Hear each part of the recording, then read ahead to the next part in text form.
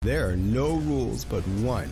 Drink Jägermeister at minus 18 degrees Celsius. Obviously, now we talked about the arcane, the Wally West, and many of these characters that you also gave voice to, like for example, Penguin in the Batman game. They had previous incarnations, right? Correct. One of my favorite. Joker. Yeah. Batman Hush.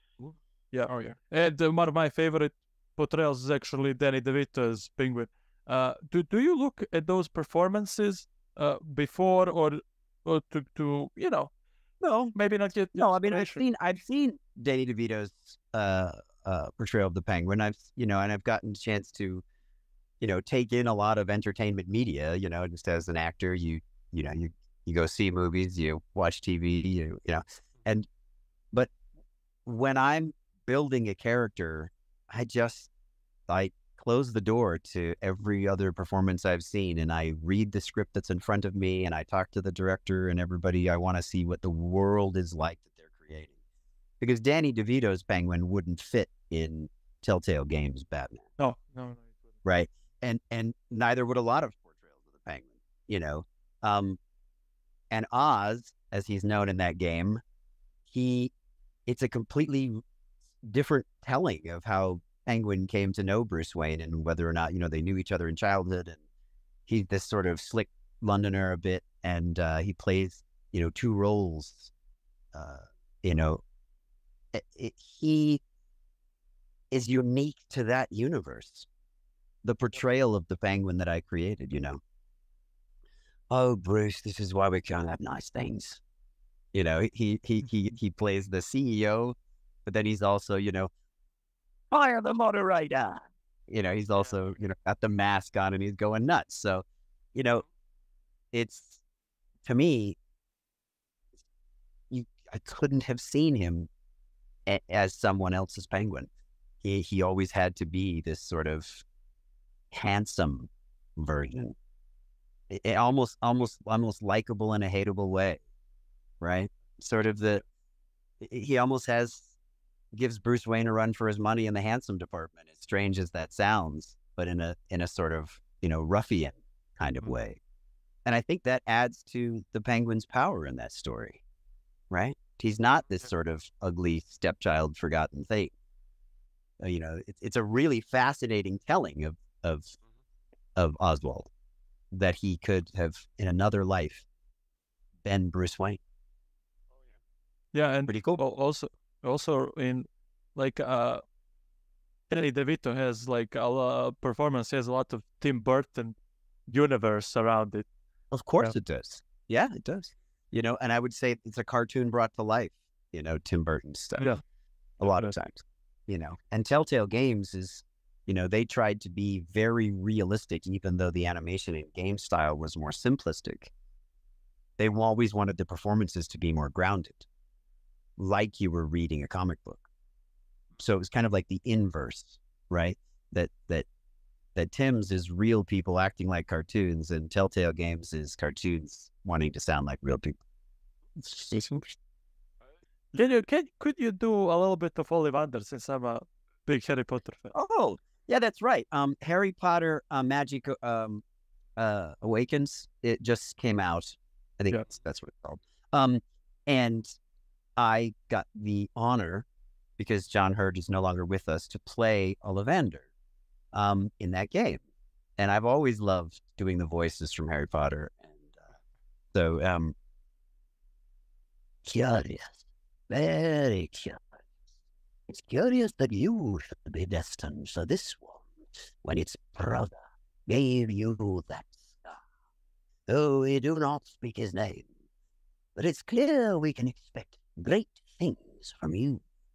After all, he who must not be named did great things. Terrible, but that's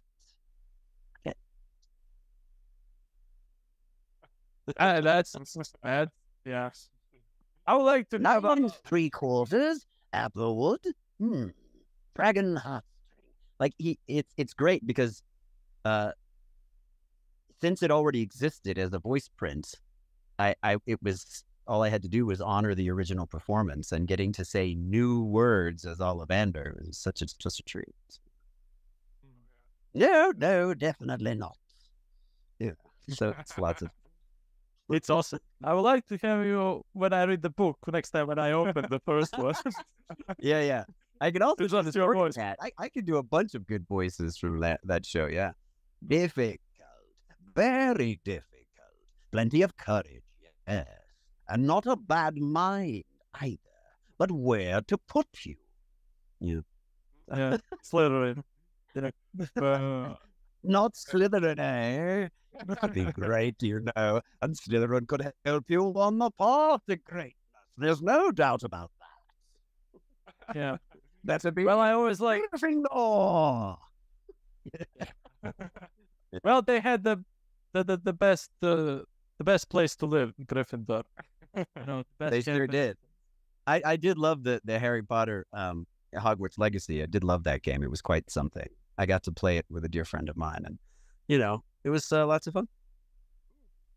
Did you also do some motion capture? Yes, I've done lots of motion capture. I played Dante in Uncharted, Golden Abyss. I played Schizo in Days Gone. I've played this beautiful hunchback character called Chumbucket in Mad Max, the video game. But the video game, Mad Max, right? Yeah, I've played a lot of characters in motion capture, so yeah, I love to do it. And how different is it from acting? Voice acting? Well, I mean, it is voice acting, but it has the movement of stage, the voice acting of cinema, the facial expressions of cinema, and the imagination of a black box theater, like of childhood, because you don't actually have a costume on, but I played Ukon in Gears of War Tactics. I did both the voice and the body movement. So whenever you see Ukon in that giant robe, that's me. Acting like a 7-foot-tall lizard creature in a robe. With mouth full of teeth. With mouth full of teeth, yeah. I mean, the physicality of him is very slow and kind of lumbering, and he's got this long, flowy outfit on that I had to honor. He couldn't put his arms in certain ways, and it really challenges the rest of my imagination. That's one of the things I love about motion capture. I would do motion capture every day if I could. It's so much fun. It's like being a kid again. Literally, you put on this suit and you pretend about what you're wearing. You pretend about the gun you're holding. You pretend about the stairs you're walking up are just a bunch of boxes. And they're showing it to you on a screen what it might look like in a light 3D rendering. And you have to just replace the rest of it with your imagination. And it's, again, the body movements of stage, like you do in the theater, but the voice and the face of cinema, it's quite a combination. And not everybody can do it. They wear the suit and they get their brain sometimes they freeze up, or they just do it like they're on set of a movie, and then nothing reads because they're not doing anything with their bodies. So yeah, it takes a special set of talents, and I seem to be uniquely suited to it, and I love doing it. Yeah. We mentioned motion capture also when we had Chris Brewster a few weeks ago here. Yeah. And I think world is taking Andy Serkis for granted for his motion captures. Yeah, definitely. Oh, they are. I think Andy Serkis deserves an Oscar. And I think because the computer is doing so much work to change the actor's face, they're not realizing how much of that is Andy Serkis, that it's like, it's all him. It's all him. Like, they don't realize that really the facial expressions, because you put the tracking dots everywhere, I mean, they can change and make some adjustments to that, but not a ton. I mean, you can make adjustments to superheroes with CG to their performance. It's no different.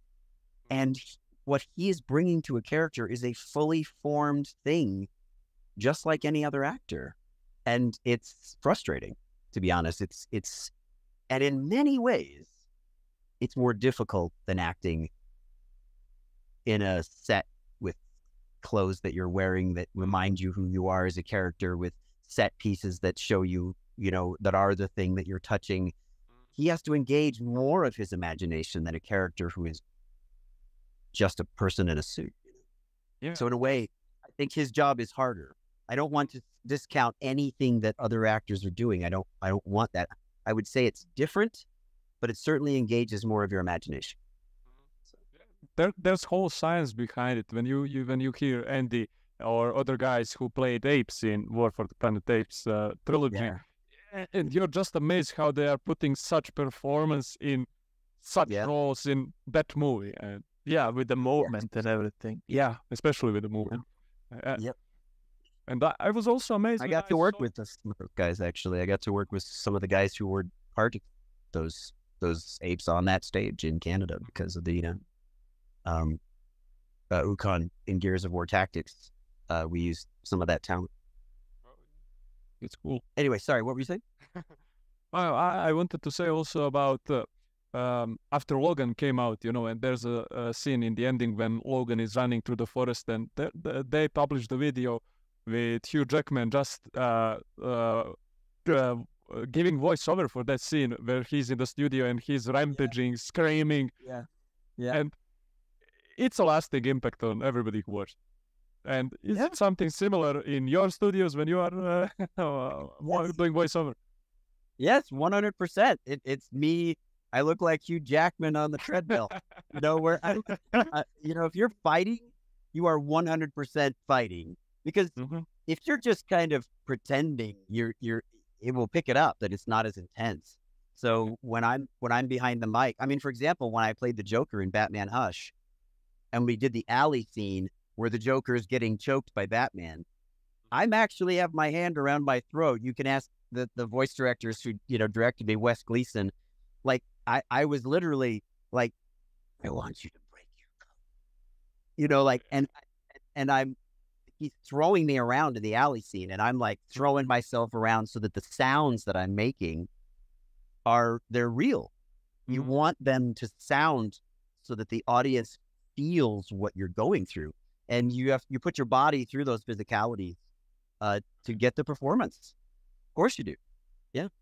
We stay genuine, uncensored and unscripted, and we always will, as we have to order our usual. Share us and subscribe us, and stay tuned until the next Wednesday. Ikuzo!